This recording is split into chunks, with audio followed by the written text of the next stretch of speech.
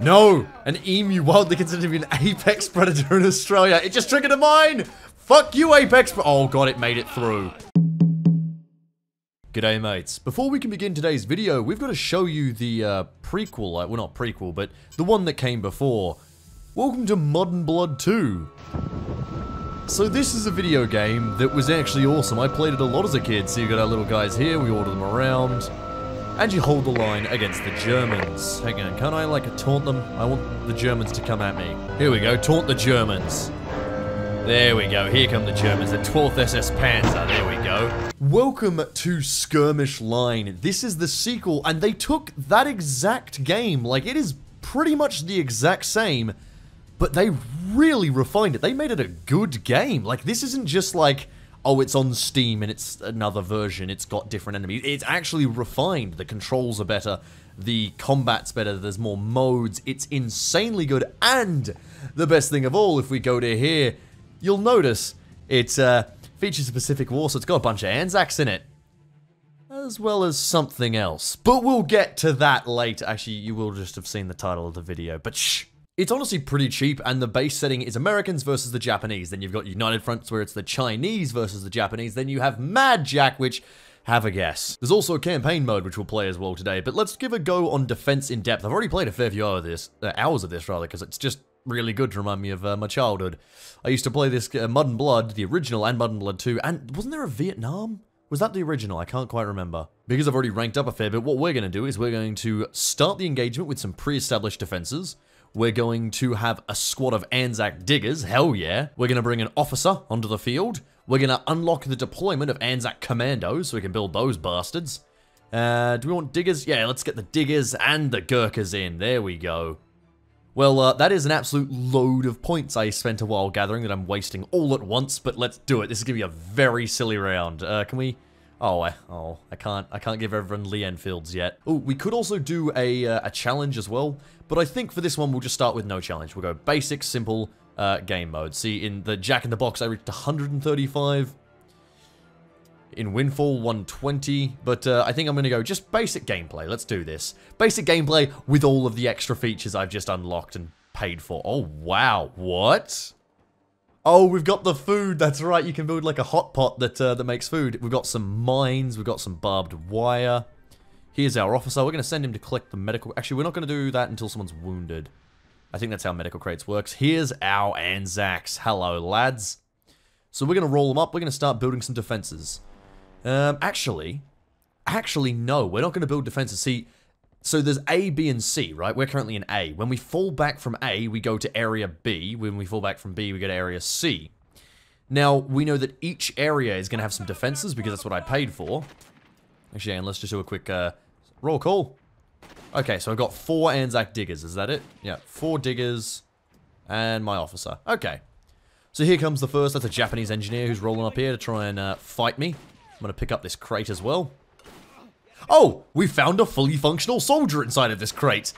This game is a little silly, as you may begin to notice. It's quite fun, though. We've now got a signaler who's going to join us. So the plan is, we'll fight here for a little bit. We'll hold the line until those mines detonate and we get pushed back. Then we'll fall back to the next area where there might be better defenses, hopefully some trenches or something, and we'll actually dig in there. Because if we retreat, we take all our units with us, but we don't take our defenses, because... It's rather hard to take a trench with you, you'll find. Let's get told you what for. Thank you. The voice acting and like little screams and stuff they make is actually pretty good. I like it a lot. Oh, hello. There's a mine man running at some mines. This is gonna be quite unfortunate. This is about to be really sad. He's about to meet his father. See, the anti-personnel mine. Ooh, he's very close. Don't walk any further. Oh no. Wait a sec. Okay. Right, got it. I was going to say, that wasn't exploding. It did. It very well did. Wait, how does this guy have 104 health? What? Well, that was rude. You're not allowed to say that. I'm going to get demonetized. Oh, there's a flamethrower. That's not nice. Please kill him. Oh, boy. Flamethrowers are terrifying, even if they're on your own side, because friendly fire, it exists in this game. It's bad. Oh, thank God we can build the Stuart, finally. Let's go. Oh, yeah. Stuart time. Hey, there we go. Oh, God! No, run! Stop trying to fire your weapon and just run. I do not know. Oh, it's because of the monsoon. That's why you didn't die. Run, run, run, run, run, run, run, run, run, run, run, run, run. How is this one guy not dead yet? There we go. Yeah, bicycle. Hey, how dare you? Oh, God, the officer's down. Where is the medic? Medic, medic, medic. Go, go, go, go, go. As soon as everyone's operational, we are leaving. I can't hold this point anymore. We need to get that bloody officer back up on his feet. Right, officer is walking again. Bonsai incoming. We are leaving. Let's go. No, thank you. I am good. Alright, it's fortifying time. Let's dig ourselves a trench right here, which is going to fill with some water, which is unfortunate, but we'll be fine. Move some lads up to there, and get a sandbag put in front. Here we go. Bit of a sandbag right there. There we go. I've decided I'll bring in a big fortification, one of these, the M45 quad mount. Actually, where do I want to stick it? Probably up here, actually, where it's got a clear line of fire. Probably like right here. Wouldn't be bad. Let's see. There. Works well. Then we can stick some Marston matting underneath it, so that means they can't build tunnels.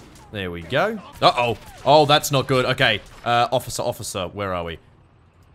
Concentrate your firepower on that thing. That is a big... Oh, God. Oh, dear God. It's just driving.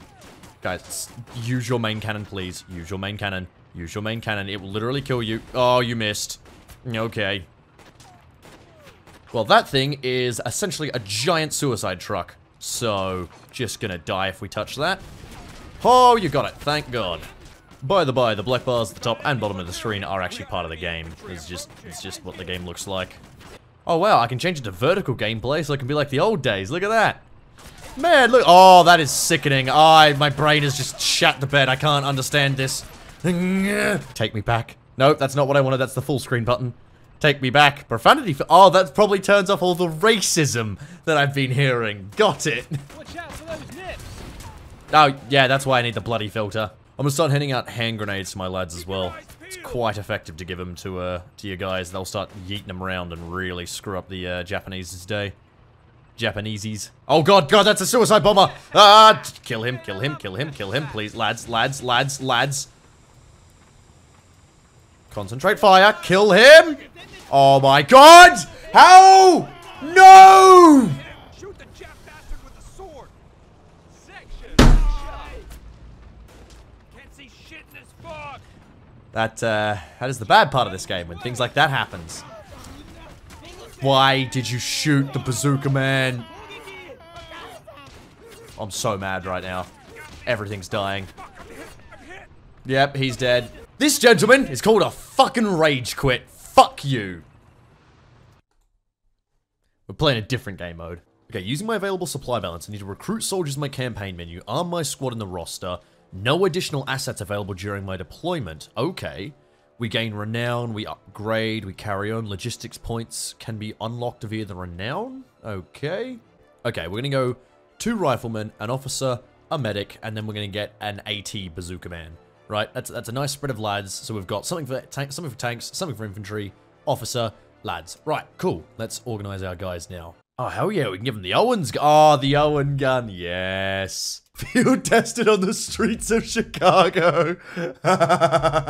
You might as well do the dumb thing I was doing earlier. So watch this. We do this, okay. Put the guys like so. And there we go, we've formed a box formation. Oh, oh God. Alright. Oh wow, mission success. There we go. I'm just using the medic as a bullet sponge because he can heal himself. And as long as they're targeting him, they're not targeting the actual fighters. As I was saying. You know what, Lindsay? Time to get you stuck in on the fighting. Go, Lindsay, go. Kick the shit out of him. We're basically just forcing him to fight. Oh God! Rimmy! Stop throwing grenades at the medic! Roger's back on his feet. Here. Go, Roger. Beat the shit out of this guy. Oh, stop throwing grenades at the medic!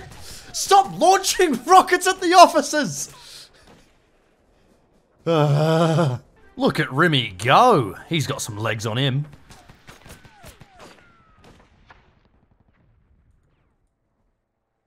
Was there seriously one enemy?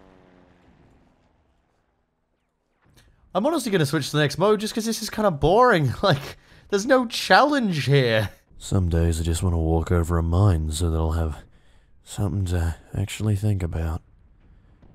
Some days. I was only playing it for another round so I can unlock a Jeep. Because I'm already just flattening the enemy. Why not also bring a Jeep? Hi. Hello there. I now have a Jeep. Would you like to provide any sort of threat to me? Can I not control it? What? What? Wow, my god. I was actually about to attempt to run my soldier onto one of the mines, and I literally killed all the enemies before I could even give him an order. Well, campaign mode is so easy, it's bloody boring. Tell you what, let's actually play the final mode for today, because, my god, that campaign was boring. We are playing Mad Jack, because Mad Jack and his squad have been deployed on a scouting mission, investigating some rumors about strange birds of unusual size. We're also going to take It's Only a Flesh Wound challenge, which means we heal at 10% of the normal rate. We'll receive 2 more command points per wave. Let's do this. Oh my god. Oh, they haven't allied with the emus as well, have they? What? Is that Mad Jack, is he? Alright, lads. Let's do this. Oh god, Mad Jack just taunted the enemy. Why would you do— No! An emu wildly considered to be an apex predator in Australia. It just triggered a mine! Fuck you, apex— Oh god, it made it through. Oh, these are just ANZACs. They're not ANZAC diggers, so I don't actually get the deployability with them. Damn it. Okay, got one of them with the mine. Lads. Lads, the emus are coming. Lads. Oh god. Oh, we got him. Nice. Oh, Mad Jack tosses double the grenades. What a lad. Tell you what, let's get the ANZAC mortar carrier in. It's a universal— Whoa, it's got a machine gun on it as well. It's a universal mortar carrier. Here we go. God, this thing's pretty neat, actually. Back in the Emu War, I saw these ones camouflage as human beings. Okay, I do like the voice lines about the Emu War. That's pretty nice.